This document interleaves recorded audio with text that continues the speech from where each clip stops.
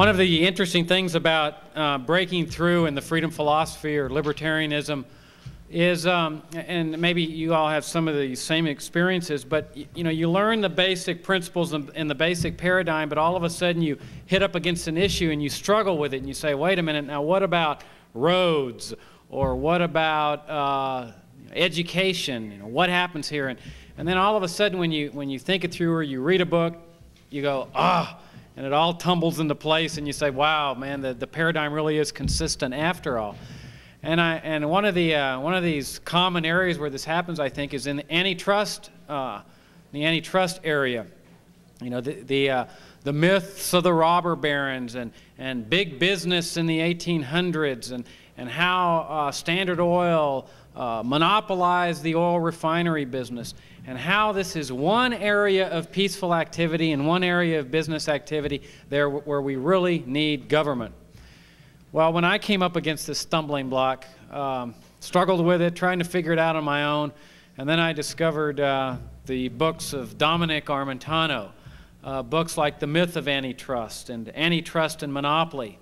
And there it was. I mean, everything just tumbled right into place. Armentano is probably the libertarian, the freedom movement's most recognized expert in the area of antitrust and for the reasons for repealing antitrust legislation.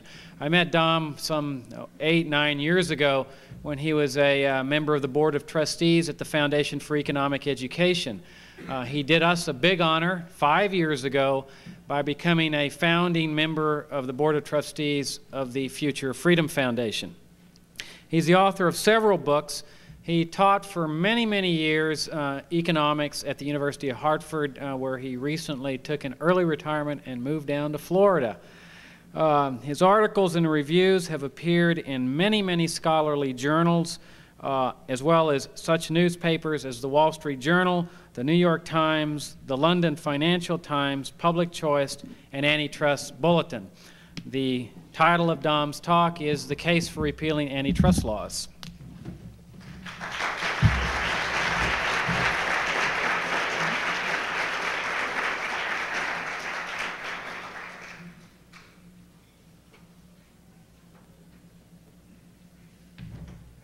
If Walter Williams can take his jacket off, I guess I can. Well, I'm very happy to be here. I noticed the flyer says halting the destruction of liberty. I thought we were here to reverse the trends, and so I thought Bumper was the most radical, ran the most radical organization. That's why I joined it. But it seems to me what we have to do is reverse the trends in liberty. We have to halt and reverse, and that's why I'm here to speak about repealing. It seems to me that's what you get into when you start talking about repealing legislation. Let me start, as I normally do, by giving a historical perspective on the antitrust laws. I think that there are two general theories about antitrust law. Or as Harold Demsetz once said, there are two beliefs about monopoly, two very different beliefs about antitrust and monopoly. I think the first belief we're very familiar with, and this is the proto-Marxian belief that in a free market, business organizations will either grow internally to come to monopolize a market, or will merge with each other to monopolize a market, or that business organizations will conspire and collude to restrain trade, to fix prices, to reduce output, and generally to lower consumer welfare. And that competition, which presumably we depend on to promote the interest of consumers, will be reduced, perhaps even eliminated, so that you start with a free market, you allow the competitive process or the free market to work, but then it ends up destroying itself. That there is a flaw, presumably, in market theory. And to fix that flaw, you have to have government regulation. So even if you don't start with government regulation, you end up bringing government back to protect competition, to promote, perhaps even to promote competition, to prevent firms from merging, to prevent one firm from dominating a market, to prevent firms from conspiring, to stop firms from engaging in tying agreements, to stop firms from price discriminating, to stop firms from engaging in resale price maintenance, all alleged business practices that harm consumer welfare. Now, what government policy is that? Well, that's antitrust policy. That's antitrust policy. 100 years ago, this year, the first major antitrust case went to the Supreme Court involving the American Sugar Refining Company. So we've had antitrust law at the federal level for a very, very long period of time. Sherman Act was passed in 1890, and the first major suit was settled at the Supreme Court level in 1895. Interestingly, by the way, although I'll talk about cases later, interestingly, the American Sugar Refining Company, which was the first major American corporation indicted under federal antitrust law and had 98% of the market, won its case in 1895, the Supreme Court declaring that its activities were not interstate commerce and therefore did not come under the provisions of the antitrust law. And what's interesting about the American Sugar Refining Company is what happened to the monopoly position? What happened to the monopoly position? There was a free market, a relatively free market. There was a firm that had 98% of the market. There was a firm that lost its antitrust case, wasn't broken up by the government, wasn't splintered into its component parts, and yet 2, 3, 4, 5, 6, 7 years later, there was no monopoly in the sugar market in the United States. In fact, sugar prices continued to fall after 1895 right into the next century. So anyone that tells you that there's proof in the antitrust cases that you need antitrust regulation to promote competition or to save consumers, start with the first case. Start with the sugar case. And ask them what happened to the old sugar trust, and why didn't the sugar trust dominate the sugar market and raise sugar prices and make exorbitant profit from then on? Because the government lost its case. That's the oldest so-called public interest theory of antitrust policy, that in the public interest, in the consumer's interest, you need antitrust law because the competitive market has a fatal flaw. There are a lot of people that believe that theory. A lot of economists believe that. A lot of attorneys believe that. That public interest perspective has had wide support for years, for 90 years, almost uninterrupted. It had wide support. A little skepticism about that theory in the 1980s, and I'll get to that in a minute. But the public interest theory of antitrust is still firmly in place. If we took a trip 3 or 4 miles from here and went down to the Antitrust Division of the Justice Department or started poking around at the Federal Trade Commission, we would find many, many people, many, many attorneys, perhaps even most of the economists there who would say that. Got to worry about monopoly power, got to worry about mergers, need, quote, vigorous enforcement of antitrust law. Certainly we have a new Assistant Attorney General, Ann Bingaman, who believes in antitrust with a vengeance. She has beefed up the antitrust division. There are 100 more attorneys and paralegals there now than there were 2 years ago, 100 more. So we're going to, as most of you know, get some vigorous antitrust activity again in the 1990s.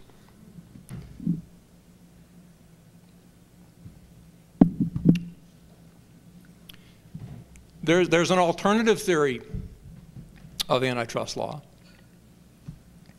I still think very definitely the minority vision of antitrust. And that's that there is no free market problem at all. And you don't need government regulation to deal with a non-existent problem. That antitrust law exists because private interests can use the law to prevent, to restrict, and to restrain competition. The very opposite of the public interest perspective. That antitrust law is protectionist of the existing market structure. that firms use antitrust against other firms.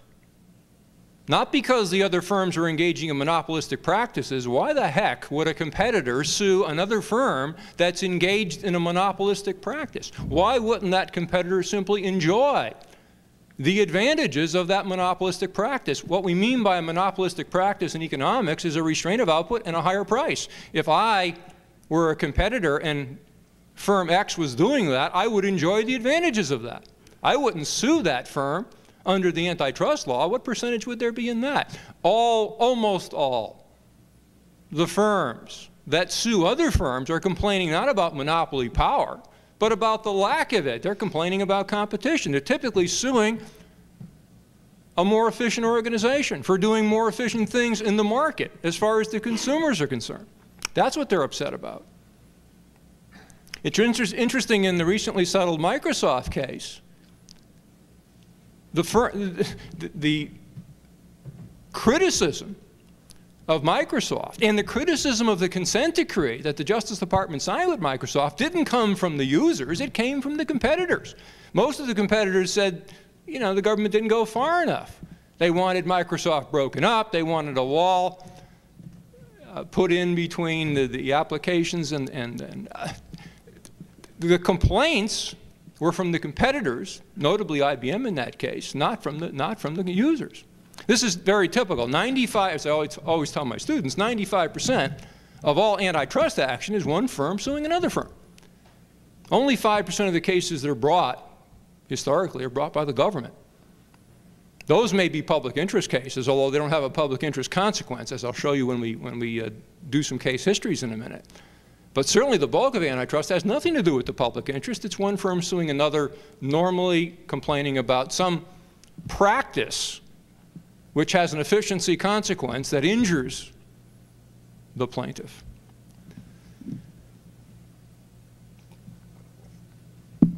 So there's two very different theories about what antitrust is all about: public interest and private interest, or sometimes called the public choice theory of antitrust. Now most of the real serious critics, I think, of antitrust policy subscribe to the latter vision, that's what antitrust is all about. And I think there's some historical evidence, in fact, that is what it is about. That if you research the origins of antitrust law, state antitrust law, you should start there. And even the federal law, that even though there might have been public interest rhetoric, that the bulk of the real push for antitrust legislation at the state and federal level was, in fact, from disgruntled competitors who were anxious to stymie and restrict the activities of the larger, in some cases larger, more efficient firms. And the best example of that, of course, would be in the petroleum industry and the Standard Oil Company.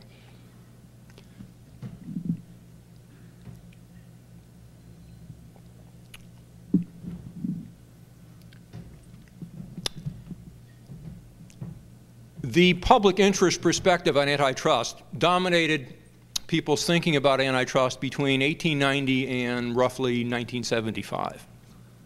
There was very little criticism of antitrust policy. Now, you would think in the libertarian movement, even in the Austrian economics movement, there would have been criticism, severe criticism of antitrust policy. Not so.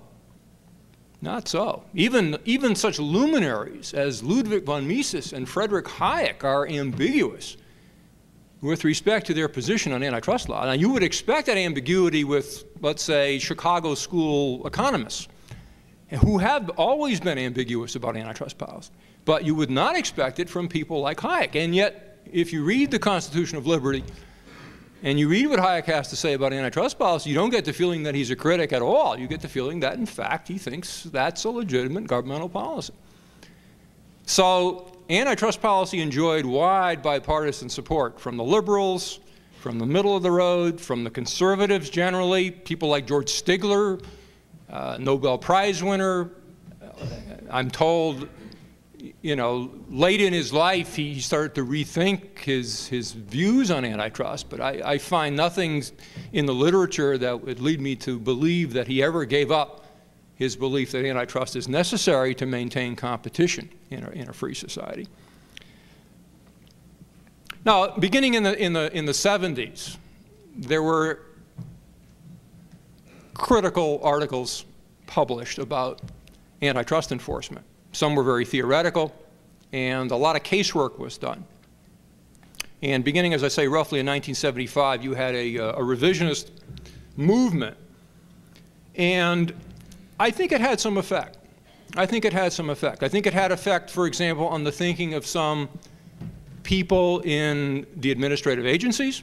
Certainly when Ronald Reagan came in, he appointed people that were sympathetic to the antitrust vision, that if you really want to have a competitive free market economy, you need less antitrust, not more antitrust.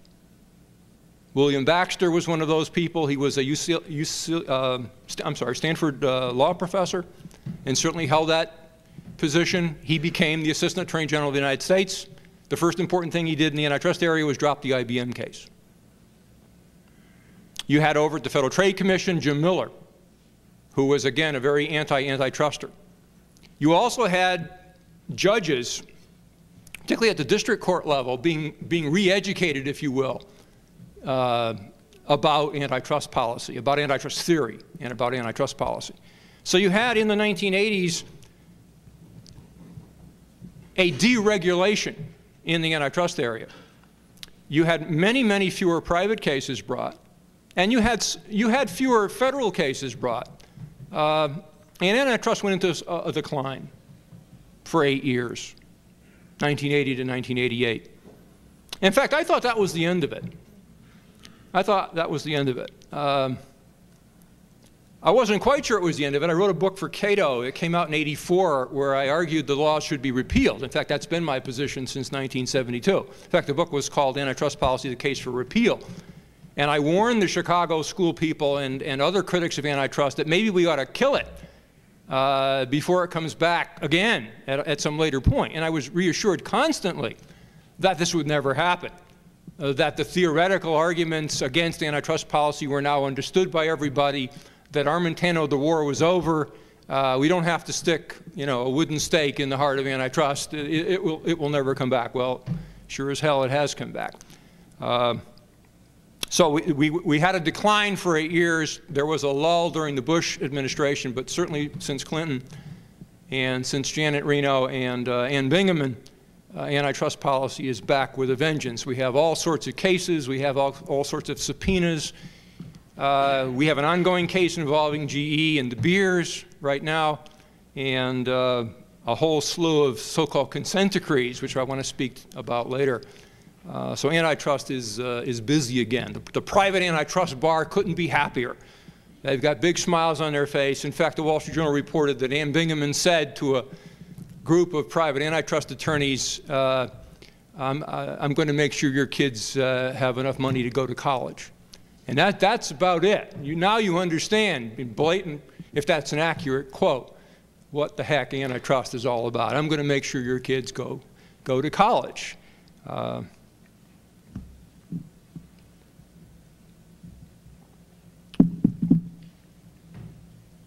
Now, my position, as I stated, is that antitrust laws should be repealed.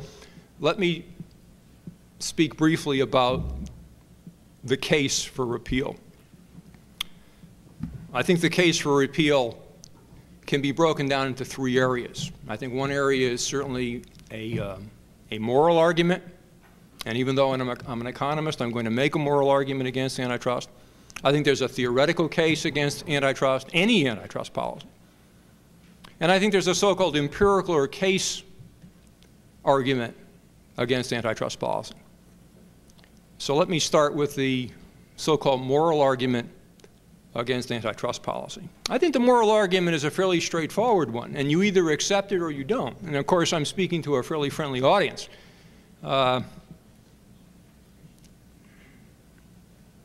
most of us would recognize, the purpose and function of law, of appropriate law, of good law, is to protect people's rights, to protect property rights, to protect individual rights. That's the purpose of law. So if you have a law that doesn't protect property rights, that doesn't protect individual rights, the right to make decisions with respect to the use of your own life and your own property, then you've got bad law. then you've got immoral law. Antitrust law, by its very nature, interferes with peaceful exchange. It interferes with individual property rights.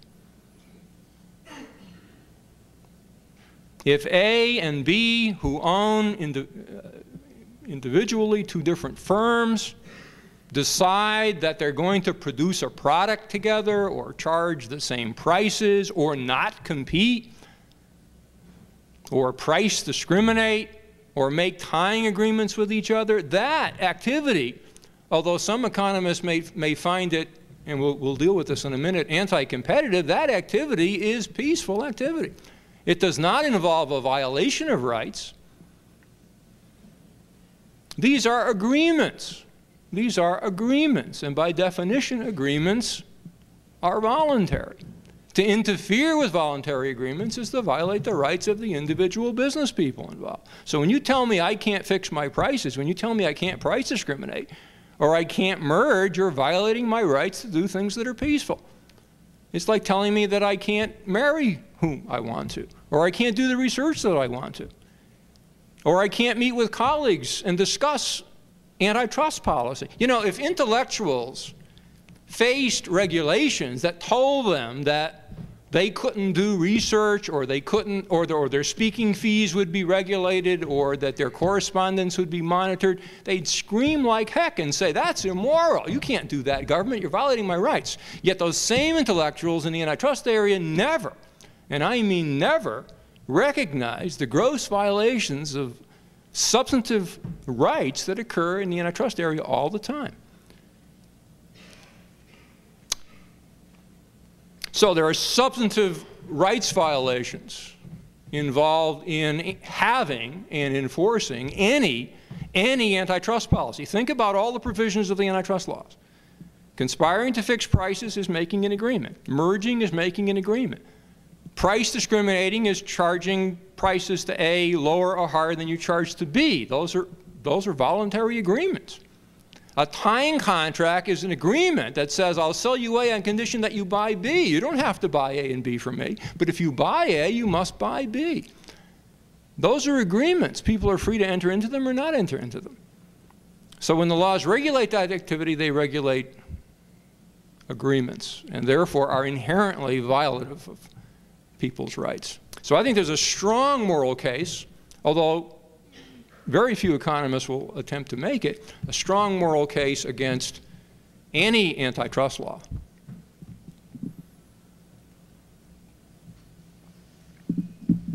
There's also a procedural moral issue. What I've just referred to I will call a substantive moral issue. There's also a procedural moral issue.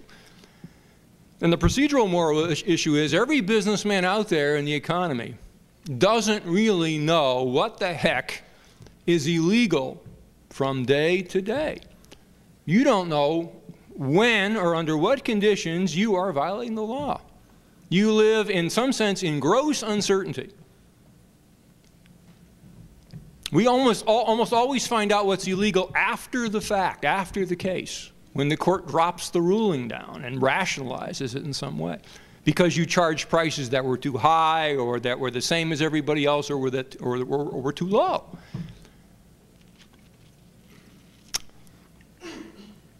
So there's tremendous uncertainty in the antitrust area. In fact, this is why, for the most part, most firms say, the heck with it. You want us to do something? We'll do it. You want us to sign an agreement, a consent decree? We'll sign it. You want us to raise our price? Firms that are charged with price discriminating are almost always charging prices too low for the government. So they go to the government and say, you want us to raise our prices? All right, we'll do it. We're not going to spend $3 or $4 million and fight you in court, not knowing whether we're going to win or lose. And if we lose anyway, we're going to have to raise our price. You want us to raise our price, we'll raise it. So there's this procedural, if you will, immorality. There is no rule of law, not really, in the antitrust area. It's made every day. It used to be made every day. And that would be another reason to oppose antitrust. So regardless of the alleged efficiency of antitrust law, and we'll get to that in a minute, I don't think it is efficient, but regardless of the alleged efficiency, It's immoral. It's immoral law. It interferes with rights, and it's ambiguous in the extreme, and therefore should be repealed on those grounds alone.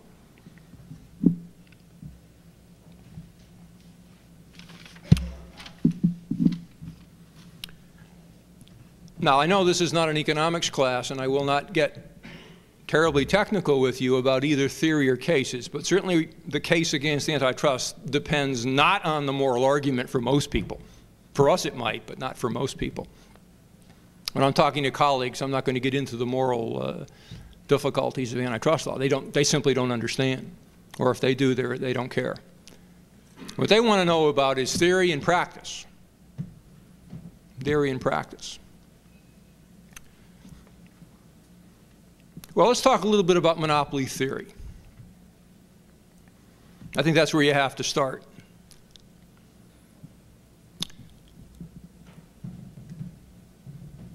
In The Wealth of Nations, Adam Smith talks about monopoly. And most of the time, almost all the time he's talking about monopoly in The Wealth of Nations, he's talking about government legally restricting entry, exit, and or competition in the marketplace. Government creating monopoly or near monopoly positions for certain individuals, for certain families, for certain firms. The playing card monopoly, the mail monopoly in America, that was a grant. That was a grant, a monopoly grant from the Crown to the Neal family, to the Thomas Neal family. The Thomas Neal family in the colonial period had the legal right to carry the mail. No one else had that right. And Smith said, I'm against monopoly. How can monopoly be in the interest of the consumers? How can granting a privilege to a family or to a firm and prohibiting free entry into the market possibly give you the competitive price, give you a fair price? Now, how do you get rid of that kind of monopoly? You don't either A, make the grants of privilege, or if you've made them, you rescind them. So deregulation in The Wealth of Nations, deregulation, and this was of course true in the 1970s and 80s, deregulation is the way to a free market. The regulations exist, you deregulate. By the way, this would also apply to antitrust policy. If antitrust policy is regulation, then you deregulate. That's how you get to a free market. If you want a free market in mergers, deregulate. Get rid of the Federal Trade Commission. Get rid of the Justice Department. Gut their authority to bring legal suit against a merger. So there is a theory of monopoly in Smith. There is a theory of monopoly in classical economics. Most of it spins around the idea that government is the problem. Only government can, after all, legally restrict entry. And if you want competition, if you want a free market, you just remove government regulation. Now, what about antitrust policy? Did Adam Smith think antitrust policy was necessary? You've now, let's say, deregulated. You now have a free market. Do you need antitrust policy to protect the free market? We get back to my public interest theory. No. No. Interestingly, Adam Smith talks about businessmen frequently getting together to fix prices. The most famous quote from The Wealth of Nations is Smith's bitter commentary on how businessmen are always colluding to fix prices and restrain competition. The very next line, the very next sentence, which most economists have never read, is that Smith says, I would make no law against it. Because he says, I can't think of a law against those agreements that, quote, would be consistent with liberty and justice. What a great libertarian line. I can't think of a law, I'm paraphrasing, can't think of a law that would be consistent with liberty and justice. So no, we don't need an antitrust law. So one theory of monopoly is antitrust is irrelevant. You don't need antitrust. What you need is to deregulate the economy, and then you will have a free market. But what about this second theory? Remember, I started off the talk with Harold Demsetz, who's a UCLA economist. Harold Demsetz's statement that there are two beliefs about monopoly. What about this other theory of monopoly? Well, the other theory of monopoly is the so-called free market theory. Forget about government regulation. Couldn't, in fact, a firm come to have a monopoly position in the market.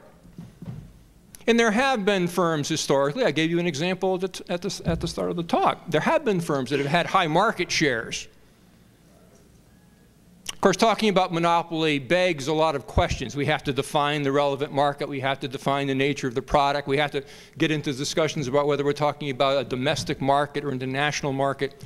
But put those aside for the moment. Couldn't the firm come to have 98% of a market, 100% of a market?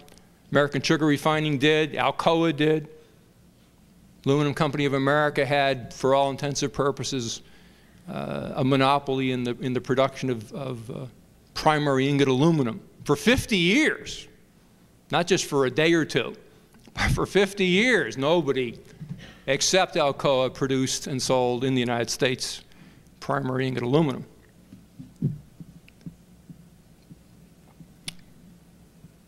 Now, what's the argument there? Well, the argument there can I think, go something like this. And all of this is to be done in depth. We're not going to do it here. How did the firm obtain its monopoly? And how does the firm maintain its monopoly? Those are relevant questions. Look, if I'm the government and I take firm A and I give firm A a monopoly and protect firm A from competition, that's how the firm got its monopoly. In other words, the market did not justify or rationalize that market share. That's important. It's important to say that. It's important to understand that. On the other hand, if I'm Alcoa and I have invested tremendous amounts of capital in new technology, and I have pioneered all sorts of innovational activity that have reduced costs dramatically and reduced the price of the product, and it's that process, that competitive process, that keeps other firms from being able to make agreements with consumers. That's a very different story. Look, I thought we were supposed to be interested in consumer welfare. Well, let's pay attention to the consumers. If I've got that kind of a monopoly, I haven't done anything wrong. And that's what, of course, Alcoa did. When Alcoa sold aluminum in 1888, they sold it for $5 an ingot pound. When they sold it in 1937, and the government was all over them in 1937, they were selling it for 22 cents an ingot pound.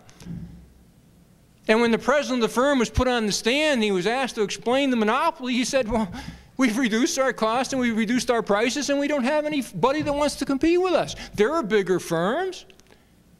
Henry Ford wants to produce aluminum. He'd rather buy it from us, though, because he doesn't think he can make any money at 22 cents a pound. Henry Ford was smart. He shouldn't have competed with Alcoa, and he didn't. So it makes a difference how you get the monopoly and how you maintain it. If a firm is inefficient, it will not either gain the monopoly position, and then we have a non-issue, or it will lose its market position, and then you don't need any antitrust case. If Alcoa had been inefficient, A would never have gained their high market share, and B, if they had been inefficient, they would have lost it. So what's antitrust policy for? What do we need antitrust for? No, antitrust was used against Alcoa because Alcoa was a large, efficient firm.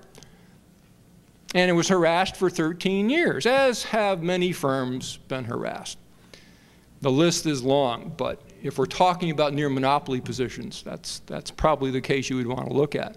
By the way, Alcoa was never a monopoly.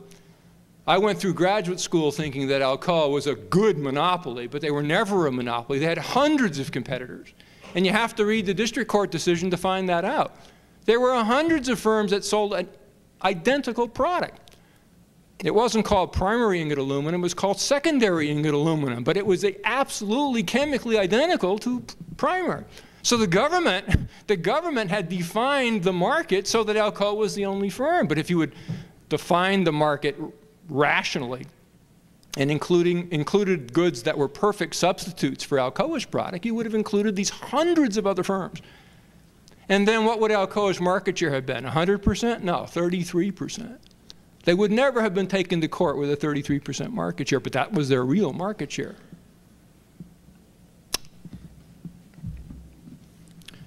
Sometimes law professors don't let their students read the district court's cases. Got to read the district court. Got to read the trial court cases. That's where the stuff is. The Supreme Court's over in the clouds philosophizing about this and that. You've got to get into the district court case and hear a judge say, as he said in Alcoa, there are hundreds of other competitors. Alcoa doesn't have a monopoly. Sure, what the hell's the government talking about? That judge found Alcoa innocent of 152 charges, 152 to nothing. The government lost that case at the district court level, and they won on appeal.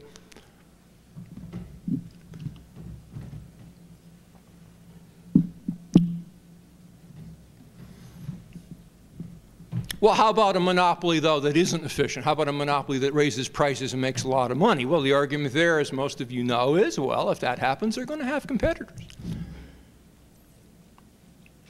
That monopoly profits are going to attract firms into the market, and customers are going to be anxious to make agreements with competitors, and there ain't going to be any monopoly. Now, there's a time period there.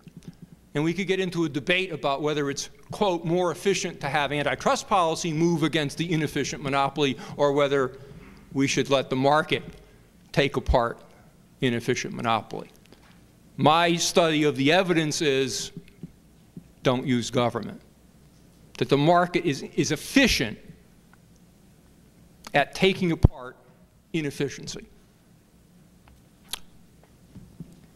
How about collusion? Well, this is a whole other area. But in some ways it's not, because the issue is the same. The issue is monopoly, because after all, that's what the colluders are trying to do. Firm A and Firm B, although they don't merge, let's say, to make a monopoly, are trying to make a monopoly price by colluding. So you have the same problems with collusion that you have with monopoly, only more so, because if you've got independent firms trying to fix prices, you've always got the problem of cheating. You've always got the problem of cheating and enforcing the agreement. My study of the history of antitrust cases in the price-fixing area is that businessmen cheat, thank goodness. That they're concerned for their own self-interest, and the self-interest of the firm leads them to attempt to mislead their competitor, that they're charging the monopoly price, but grant the discount, cut the price, and do more business, as long as hopefully the competitor doesn't discover that. But of course the competitor does. These agreements almost always come apart. Unless they're enforced, unless there's legal enforceability, private cartel agreements really don't work. I think there's good theoretical evidence that they don't, and I think there's good empirical evidence that they don't work. Doug Ginsburg, who is a judge, in a reply to an article I wrote, said, well, when I was at the Justice Department, we found all kinds of price-fixing agreements, and they lasted a very long period of time. Here's Armentano saying in this article that price-fixing agreements don't last. That's not the issue, Judge Ginsburg. The issue is not did they last. The issue is did they work? Were they effective? Was competition, was trade restrained? Was the market monopolized? Were the monopoly prices achieved? Not did businessmen make agreements, break agreements, make agreements, break agreements. Hey, they do that. What happened prior to antitrust law? Look, go back into the pre-1890 period. Could you make a conspiracy, a price-fixing agreement with your competitor? Of course you could. Was it illegal? No. Did they work? No. The best evidence that we can have a world without antitrust law and have it be competitive is to go back to the pre-1890 period. There's been a lot of research done on that period by Tom DiLorenzo and others, which would indicate that that was an extremely competitive period, despite the fact that you could make price-fixing agreements. Railroads made them all the time, broke them all the time. Steel companies made them all the time, broke them all the time.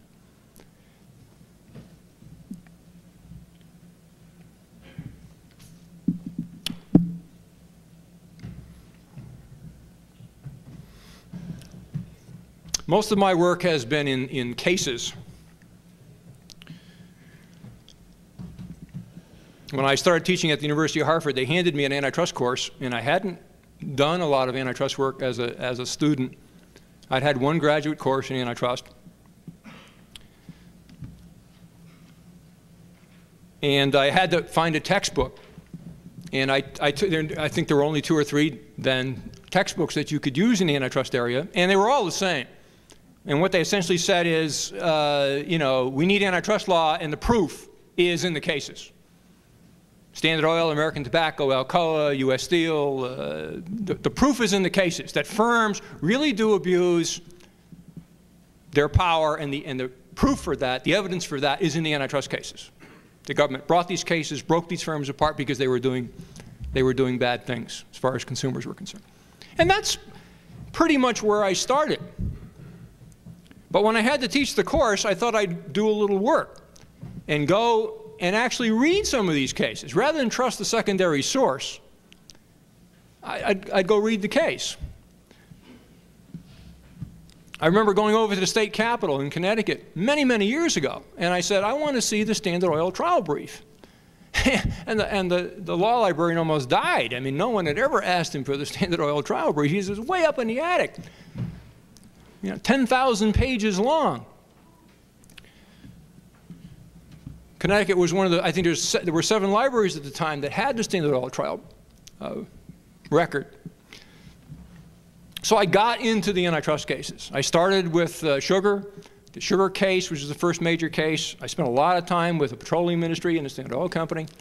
I got very into the tobacco industry, the history of that industry, fascinating history, and the American Tobacco Company, the rise of that firm.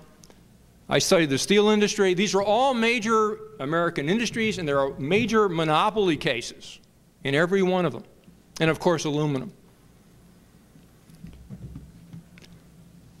And instead of finding that in free markets, and these markets were relatively free, I mean, you can never say absolutely free, and there's always some regulation, some tariff.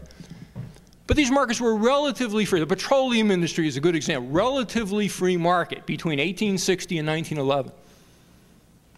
Was Standard Oil able to monopolize that market and raise prices? Absolutely not. Absolutely not. Where's the evidence that they did that? In 1911, when they were broken up, there were 147 petroleum refiners in the United States. Standard Oil of New Jersey was one of them. There were 146 other firms. Their market share at that point, 1911, was about 64%. It had been in steady decline for about 19 years. Almost all the histories that are done of the antitrust cases are done by attorneys. They're done by lawyers. They stay away from the specific economic evidence. They stay away from price evidence. They stay away from output evidence. They stay away from numbers of competitors evidence. So when I wrote The Myths of Antitrust in 1972, I wrote it as an economist around that evidence.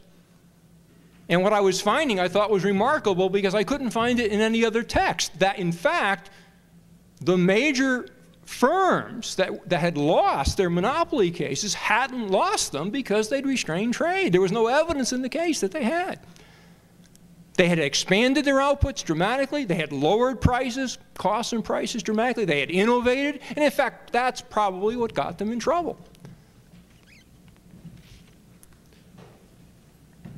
What could be more immoral, if you're talking about morality, than to bring a legal action against the firm that does those kinds of things? The only thing more immoral probably is businessmen not getting up and saying, hey, you're punishing us for our virtues.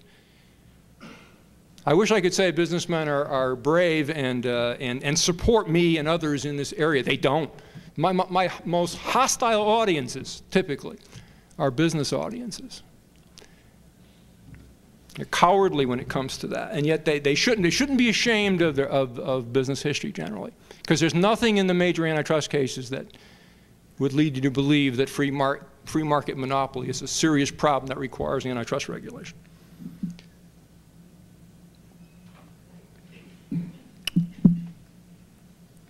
Well, let me wrap this up so we can get some questions. The first part of my talk was historical. The second part is morality, theory, and cases. The third part is just to talk a little bit about the future of antitrust. We're going to see more antitrust policy. We're going to see an activist policy on the part of the Clinton administration. I think we're going to go beyond that. And what I mean by that is there are certain areas of the economy that are, quote, immune from antitrust law. Then two major areas of immunity are insurance and baseball. Now, you already know the baseball story. Almost everybody, although it didn't pass, almost everybody in Congress believes that that's an outmoded exemption. Certainly the justification that was given in 1922 for the baseball exemption from the antitrust law doesn't make any sense, that it's not interstate commerce. Of course it's interstate commerce. That's not the reason why you want to exempt professional baseball from antitrust law. You want to exempt professional baseball and insurance from antitrust law because of all the reasons I've spoken to you tonight about. Because antitrust enforcement doesn't make any theoretical or empirical sense. And you don't want to apply bad law to areas that have not had that application. The application of antitrust laws to the insurance industry would be absolutely disastrous for consumers. Now, the antitrust bar is licking its chops. They can't wait. There'd be hundreds of suits, thousands of suits perhaps, if the antitrust laws were applied to the insurance industry. There are 3,500 insurance companies. They do all kinds of things that look like, quote, they violate the antitrust law. There'd be a feeding frenzy. So of course the private antitrust attorneys can't wait. But does it make any theoretical or empirical sense to apply the laws there? No. If you've got an exemption, great, keep it. Now, having said that, what's happening? The industry is giving it up. They're giving up the fight.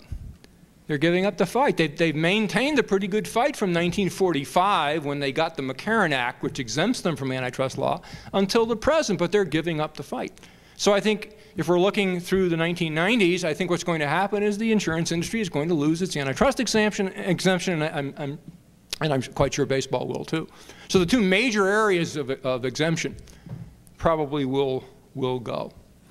So not only will we get more antitrust out of the Federal Trade Commission and the Justice Department, we will also get, I think, the Congress moving not to repeal antitrust law, which is what I want, but to expand the antitrust law. Very discouraging for someone like myself who's been in the field for many, many years. Very discouraging to see people actually talking about expanding antitrust law when there's nothing in theory, nothing in practice, and certainly nothing in any moral argument that would lead you to believe that we need it. And yet, it's a hard nut to crack. Even my own father, I can't convince. I can't convince my own father that we should do away with the antitrust law. Most of us have probably had this experience. We know something is absolutely wrong. We articulate it as best we can. We write thousands and thousands of pages, but within our own family, there's a shaking of the head. Old beliefs die hard, and frankly, I'm not optimistic that antitrust will ever be abolished. I favor the abolishment of it. I want to not just halt the decline of liberty, but reverse it.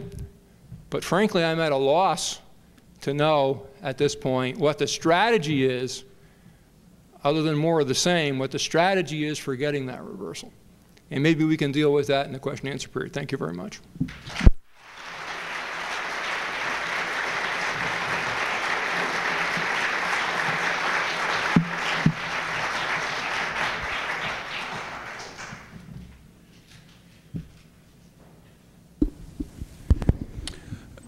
What's the status of antitrust laws in foreign countries, and how do you compete against companies, overseas companies, who don't have to comply with antitrust laws? Excellent question. Some firms complain that they have less freedom in America than firms have in other countries, and that the antitrust laws domestically hurt them in competition with foreign firms. I think there's some truth to that. Most countries have antitrust law. The Americans really pioneered antitrust law. Most countries adopted antitrust law, but it's not simply enforced as vigorously in most countries. In Japan, they have an elaborate antitrust structure, but for the most part, I think I can safely say this, it's ignored. So that firms are allowed to do things in Japan that they're not allowed to do here, and I think those things are efficient things, and I think, therefore, foreign firms, everything else equal, would have a marginal efficiency advantage because of domestic antitrust law. Now, I don't think if you repealed antitrust law that you would change you know, there'd be a dramatic change in competitiveness. That's not what I'm saying. I think it's a marginal factor, though. It's a marginal negative factor.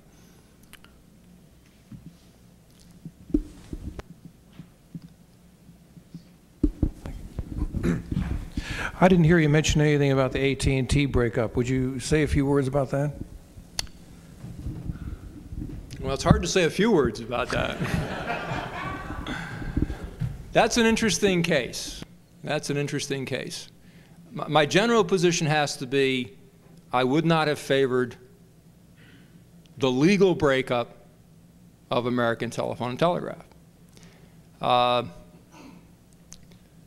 I think the bulk of the advantages, economic advantages that have flowed from that breakup, legal breakup, could have been achieved, would have been achieved through deregulation of telecommunications. And in fact, I think the evidence is that the dramatic deregulation of telecommunications has produced dramatic advantages for consumers. I think the bulk of those advantages would have been achieved without the breakup.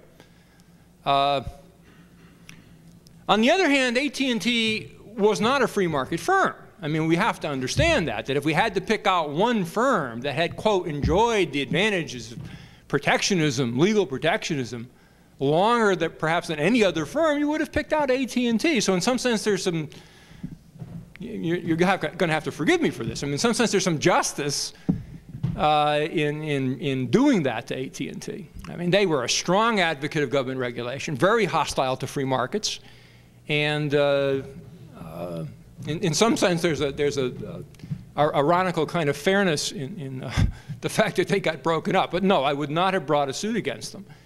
Certainly, there have been major, economies and efficiencies that have flowed from the breakup. But as I say, I think they would have flowed from deregulation rather than they would have been achieved that way. I would have preferred to have them achieved that way. Could you comment on trademark laws, patent laws, and copyright laws? And also, when will the airlines get us back into being a regulated industry? I wrote an article for let me comment on the second part of that, and then remind me about the first part of the question. I wrote an article for the Wall Street Journal a number of years ago where I said, all right, we're deregulating the air carrier industry, and that's great. We should deregulate this industry, get the civil aeronautics board out of the way, let them free market price and so forth. But if you really want to create a free market, you not only have to give firms the right to compete, you have to give them the right to cooperate. Everybody talks about competition. Almost no one talks about cooperation. Look, these are, as far as I'm concerned, left-hand, right-hand positions. And I argued in that article, and we got all sorts of flack. I'm surprised the Journal published it. I argued in that article that at the same time you deregulate the air carriers, you have to give them the right to cooperate, to, if you want to use the term, collude. Because what I argued there is you're going to get tremendous price instability in this industry, and you're going to lose the bulk of the carriers, and then what's going to happen? The push for regulation is going to happen. And someone's going to come along and say, well, the free market doesn't work. That ain't the free market, people. That's not the free market. Free market is cooperation and open markets. So we open the markets but did not allow and do not allow the firms to cooperate. In fact, we've had major illegal harassment of the air carriers by the government. At the same time, they're losing $9 billion, more money than they earned from 1938 to the present. They've lost in the last 4 years. At the same time, they've lost massive amounts of money. The government's been suing them for alleged antitrust violations.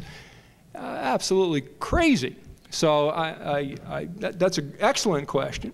And we're going to lose our free, allegedly free market air carrier industry unless, although it's very controversial, unless we allow the firms to engage in some price fixing.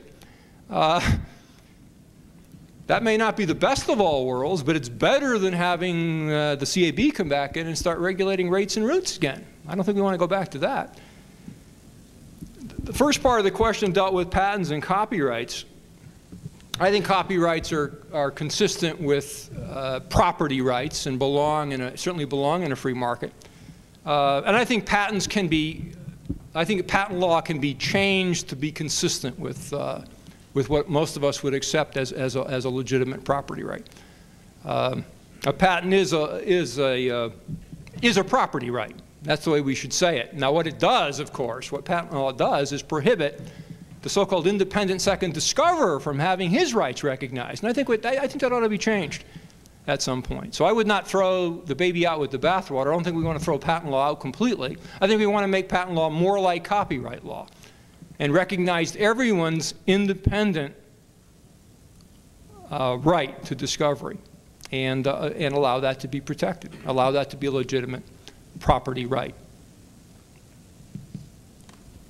Doctor, first I want to say that I can certainly sympathize with your relationship with your father. My mom still thinks that Lyndon LaRouche is a libertarian. You've got more problems than I do. My question is, were not the antitrust laws a reaction, and maybe a predictable, if wrong-headed reaction, to earlier limited liability licensing, corporate franchising type legislation? And would not the repeal of the antitrust make much more sense if simultaneously we tried to repeal those? Never heard that question before. I don't know the answer to that. I certainly would not want to repeal limited liability law. Why would you want to do that? After all, we're talking about limited liability for shareholders, not for the corporations. Corporations have full liability. Only the shareholders have limited liability. So I'm not sure I would want to necessarily engage in well, I agree that there are market ways to achieve the result, but I don't think it's a rights violating. I wouldn't call it a privilege, frankly. I think limited liability can, and if you read Bob Hessen's book in Defense of the Corporation, certainly limited liability can be and has been achieved in the market. The government comes along and sort of recognizes the market limitation of liability, just like, as Bob says in his book, the government comes along and recognizes marriage. So I don't think limited liability is necessarily a privilege, and I really don't see the connection. Well, if you're talking about licensing the way I'm talking about it, certainly I'm against licensing. I'm against all occupational licensing and all government licensing. Well, but what I mean wasn't the populace response to that, some of the perception that businessmen were receiving privileges from the government. Response to that. Could be some of that. If you accept the public interest theory, could be some of that. But if you accept my alternate theory, the private interest theory, the so-called public choice theory, then that would not have played a role. No, I think there was some of that, certainly. In 1890, as you'll recall, the Congress passed the McKinley Tariff Act, which created monopoly privilege for business. And in fact, some people say that the passage of the antitrust law was to make the Republicans who supported the Tariff Act look like they were against monopoly. So yeah, there's certainly something to be said for that. That there was a reaction to privilege, to the tariff privilege, the licensing privilege. Sure.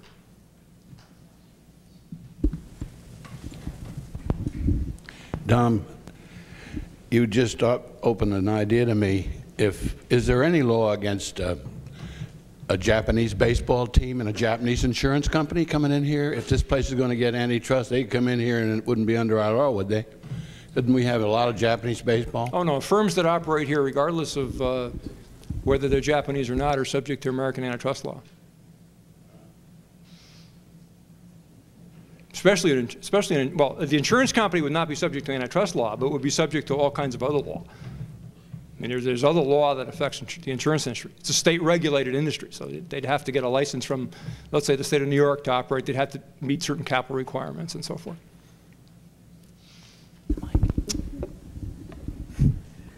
I don't control the selection. Well, bear with me just a moment, and then you may have a turn. Is your source of pessimism against repeal of the antitrust laws based on the businessman's refusal to fight them, or due to perhaps a bias of the court?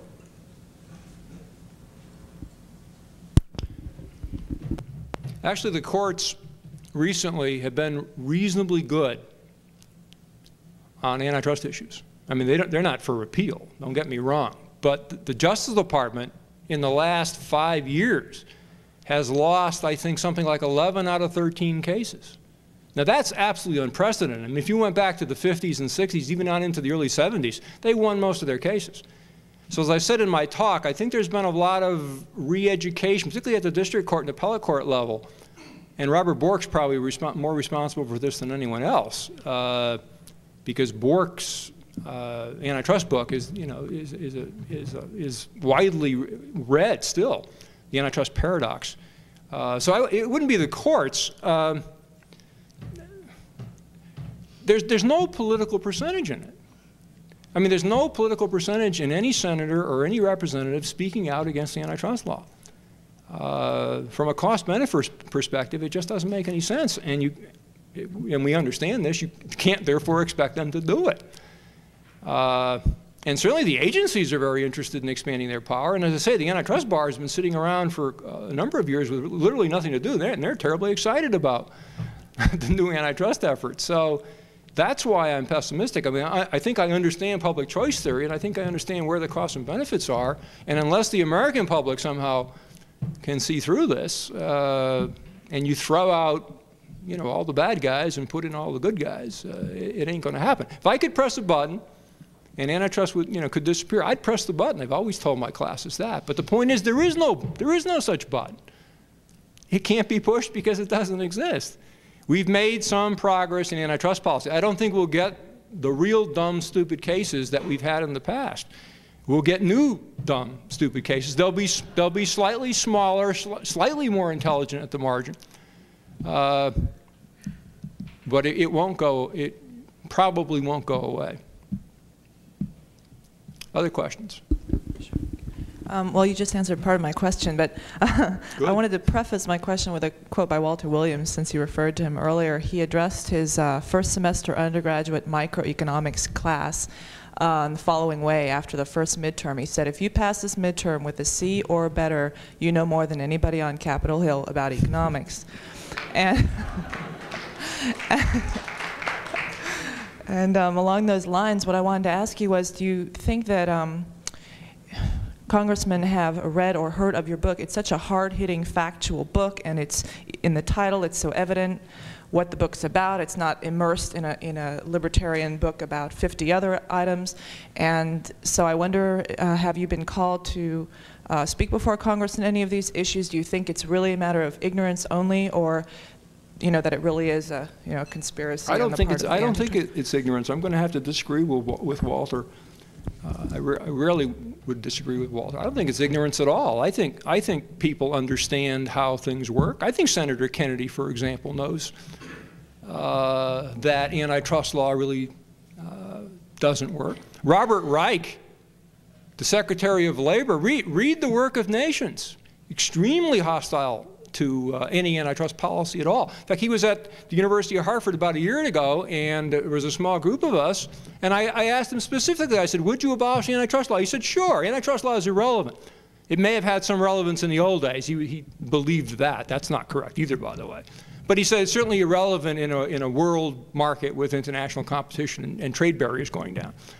No, I don't think these people are ignorant at all. I don't think there's any political percentage in doing it. There's no political percentage in taking that position. Why would Senator Kennedy take that position, even though he might know, and I'm almost sure he does know, that that Standard Oil didn't raise prices? I know about the book, and I know about well, I've had some exposure. The book certainly has not been a bestseller. I think colleagues in the field perhaps know now of my work, my casework. It's a long, gradual, slow process, but I'm not getting any younger. Other questions? Thank you very much.